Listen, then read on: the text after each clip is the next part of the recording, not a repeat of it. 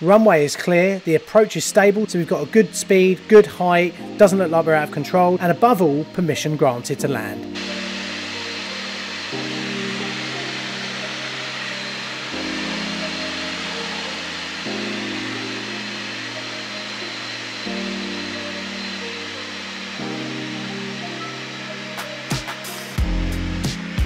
John Travolta would have been happy with that landing, it was so greasy. I really love Dane's reaction here from when we put the throttle back in, because we've got quite a lot of trim still there from when we came into land, because we were trimming the nose up to get our landing speed right. Oh. But just watch the plane climb when we've still got that trim in, and I'm just trying to keep the nose down with the yoke.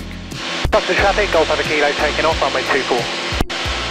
So now, as I intend to leave the circuit, I'll put the QNH pressure into our altimeter 1015. and continue a banking climb through